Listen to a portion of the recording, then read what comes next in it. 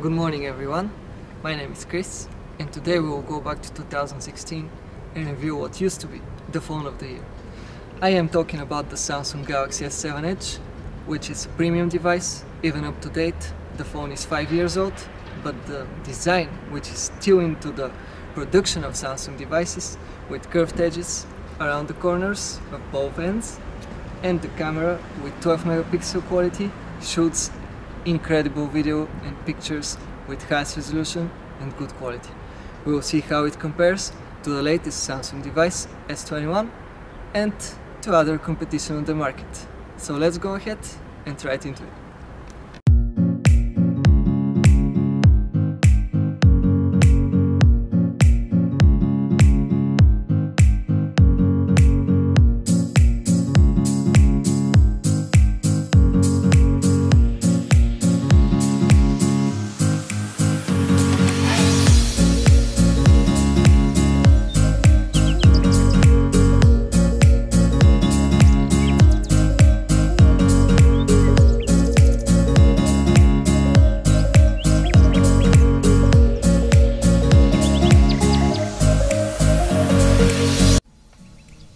So, as you can see from the clear images, the camera is still up to date.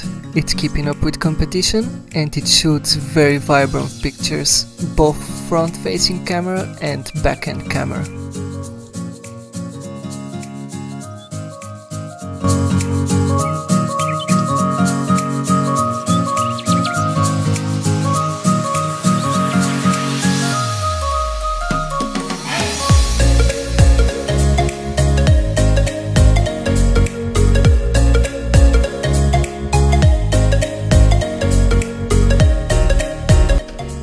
The smartphone is running on Android 8, which is the Android so-called Oreo, and you can see some clear animations which are specific to the Android system.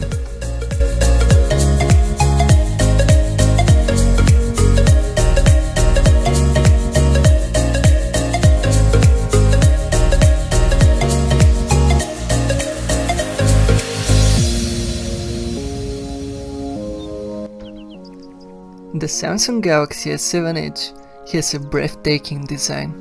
As mentioned earlier, it has a curved glass panel on both edges, which seamlessly blend into the solid frame of the phone, and the glass on front and the back panel are made from Gorilla Glass 5. They are resistant to most scratches and mild bumps.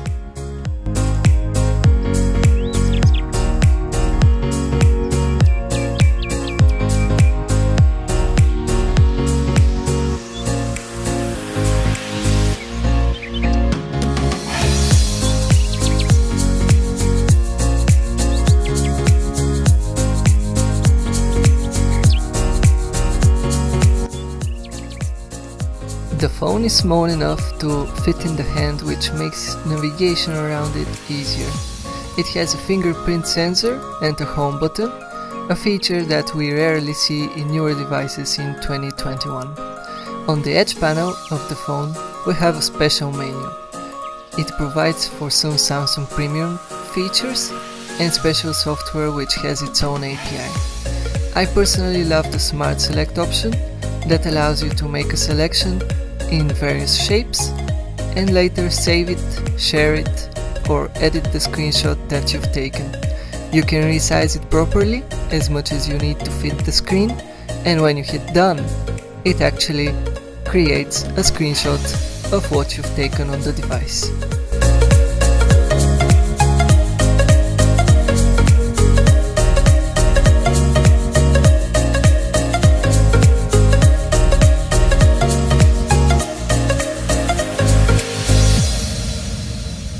The smartphone has a ton of cool features which Samsung actually decided to get rid of in newer models. One of my favorites are physical sensor keys for back and recent options, located at the bottom of the device. I also enjoy having a headphone jack located at the bottom right next to the speakers. Apart from these sensors, the phone is equipped with barometer, which shows elevation, and another cool options in the menu which you can personally design.